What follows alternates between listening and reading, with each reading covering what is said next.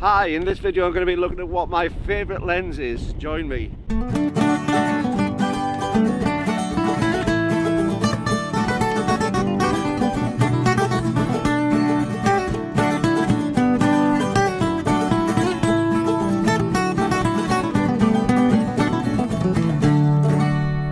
Welcome to a windswept North Cumbria today in the beautiful North Cumbrian countryside. It's really fantastic to be back online again, and today I'm going to be looking at what my favourite lens is. Not necessarily the best lens, but my favourite lens and why it's my favourite. So I'm going to have a rundown on some of the lenses I own, and we'll have a look at what makes them special to me. Now, no doubt you're going to see this. It's so windy, I've got the dead cat on there and it keeps on bobbing into view, so if it comes in, just ignore it a little bit. But it's a very, very windy day, so hopefully it's keeping the noise down a little bit. I'm going to start off with why these lenses are my favourites. I've owned lenses of all sorts of descriptions over the years. As a professional photographer, when I was shooting Canon, I had a huge host of L series lenses which cost thousands of pounds. They really were the tools of my trade, they were workhorses. But now that I've given up running the business as such, and I've gone on to Micro Four Thirds lenses, I'm not looking for less quality. I really do want the quality, but I don't justify spending thousands on lenses just to take the photographs I'm taking. And I don't think people need to necessarily spend those many thousands. Now, if you're doing it as a profession, you do need to be investing in that. When I was shooting hundreds and hundreds of people a day, when I was doing high volume photography, it was really important to have reliable, good quality equipment, which wasn't going to let you down and was going to give consistent results all the time. But now I have the ability to take more time, but also my priorities have changed. Where I was taking high volume shots before, taking portrait shots, I'd done commercial shots, weight wasn't a particular worry, size wasn't a particular worry. But now that I'm trekking around the place, enjoying myself, I'm more interested in having something which is compact and lightweight. So what do we start on? Number 5. Number 5 is this one. This is my Olympus 40-150 f4 to f5.6 lens. It's the R lens, the aps-c, which is a very, very good little lens. It's small, it's light, it's plasticky, so what? What it does have is really, really sharp image results and really, really good contrast. It costs next to nothing in lens terms, so therefore if you're not really worried if you take it out and break it, it's not a lens I use often. It's quite a long focal length, and although it is a usable lens, it's something which sits in the camera case, and as I say, it's not heavy, it's easy to use, and it's a wonderful medium reach telephoto zoom lens which can get you some fantastic results, giving you equivalent of an 80 to 300mm zoom lens on a full frame camera. The other thing I like about this is it's small, it's light, it's compact, it's tiny, and even fully extended, it's not a particularly big lens. Really worth having. It's not the best lens on the market, but so what? I haven't done a review on this one, but I have done a review of its bigger brother, the 75-300 lens, so have a look back through the videos for that one. Number 5, well worth it. Next on the list is this one. This is the Lumix 25mm f1.7 lens. About £150 in the UK to buy. Again, small, light, does have a metal plate on the back though, so that's a good advantage on this one. It's got some criticism about focus problems, but I've never really had problems on this one up there. The good thing about it is it's equivalent to the full frame 50mm lens, which used to be the standard lens on cameras. Now I have done a review of this one, you'll find the link above, so have a look at that. But this, number 4 on my list, well worth having. If you haven't got one, go out and buy one, it's really worth it. Whether you're shooting Lumix or Olympus cameras, it's worth having. If you can push to the Olympus 1.8 version, I would say that that is a better lens, although it is almost twice the price. You pay your money, it takes your choice.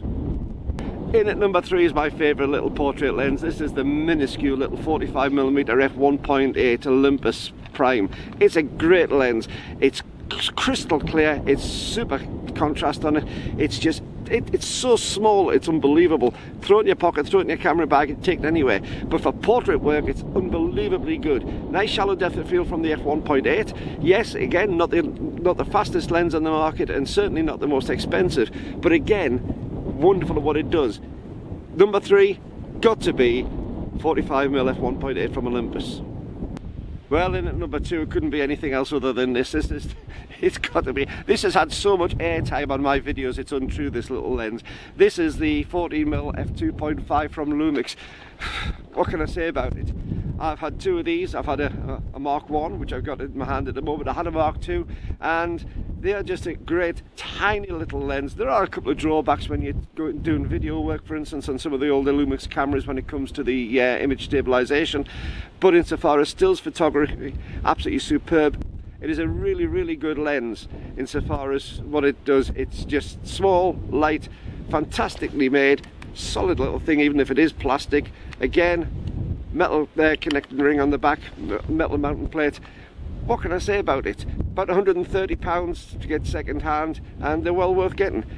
Again, beauty of these, keep them in your camera bag. They don't weigh anything, they're tiny, they're small, well worth it.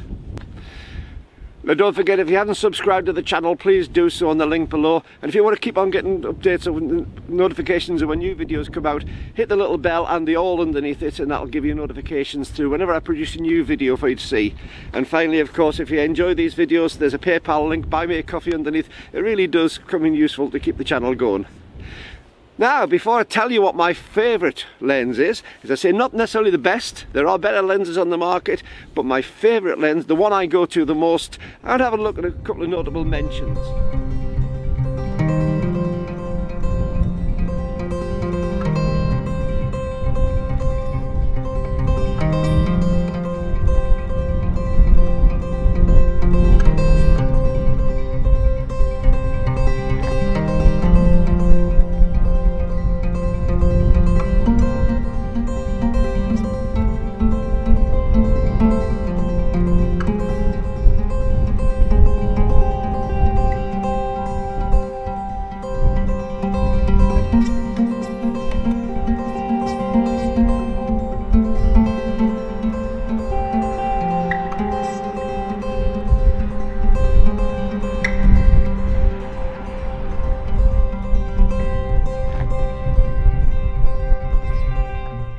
I'm going to start off with this one. This is the wonderful little Lumix 100 to 300 f4 to f5.6 zoom, equivalent on full frame to a 200 to 600mm lens. But look at the size of it, tiny, small, comes with a little lens cap. Even with a lens cap on, it's not a huge lens. Again, you'll find a link to my review on this lens a little bit above. This is the Mark 1, again the Mark 2. There's lots of comments on that video about the difference between the Mark 1 and Mark 2. Superb lenses, again inexpensive for what they are, small and lightweight, and very, very useful. Not one of the go-to lenses, hence why it's in my notable mentions. Notable mention 2. I did a video on that. There's a link up there. Lots of links to the other videos. Please go back and watch them. This I bought specially for the YouTube channel.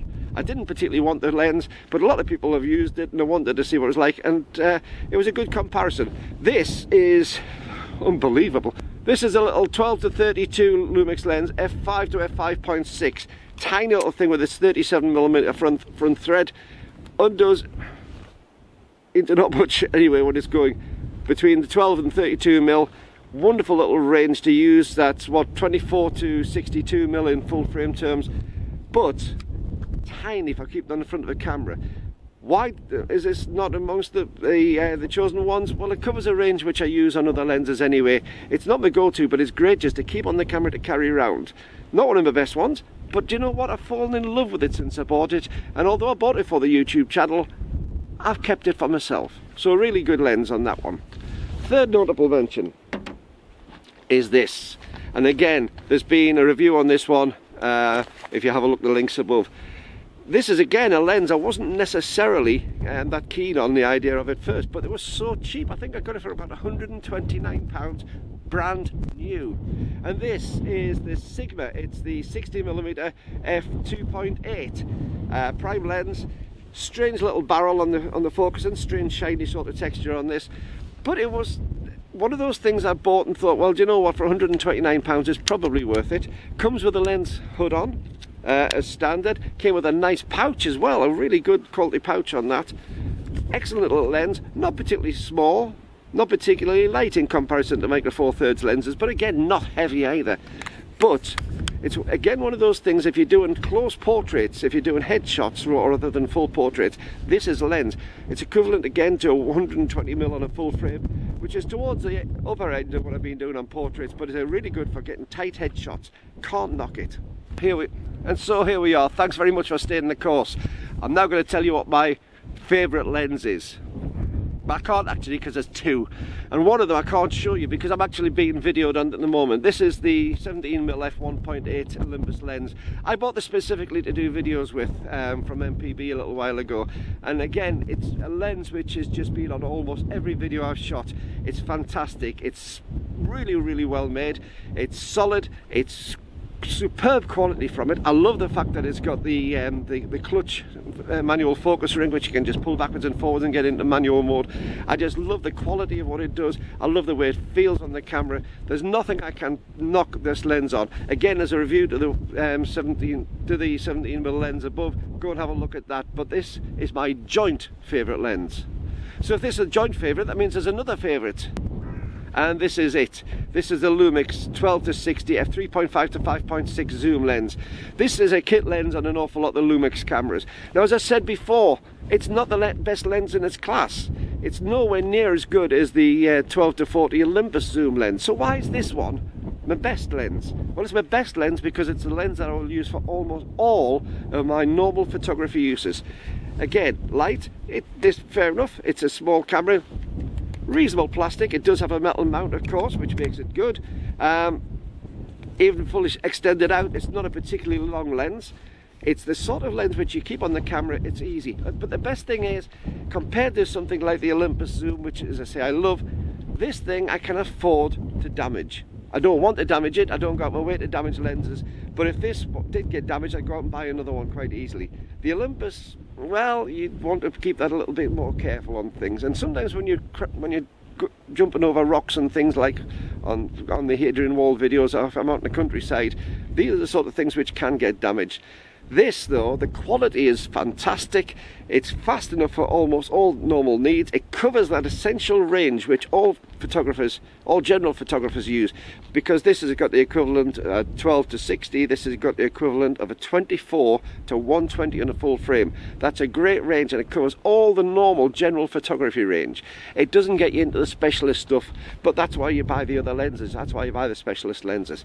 Is it the best portrait lens? No, it's not quite fast enough for what I wanted to do. But it really is good for going out in the countryside, for taking photographs of general landscapes, architecture, anything I wanted to do.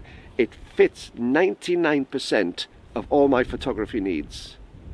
So that's it. My favourite two lenses, the 17mm and the 12-60. What are your favourite lenses and why? Do you ever sit down and think why your favourite lens is your favourite? Do you ever sit down and think if you'd like something to replace it and do something slightly different with it? Drop me a comment below. I'd love to read about those. So hopefully the wind hasn't been too bad today. If it has, I apologise. It's one of those days where you just can't get easy photography done, easy videography done because of the conditions. But hey, this is Cumbria. This is the beauty of living in one of the most beautiful parts of the world. So if you enjoyed it, drop me a subscribe, drop me comments below, give me a thumbs up. I really appreciate the thumbs up, and I'll look forward to seeing you in the next video. Until then, keep on taking your camera with whichever lens that you use. Take it out, take photographs, and enjoy your photography. See you next time. Bye bye.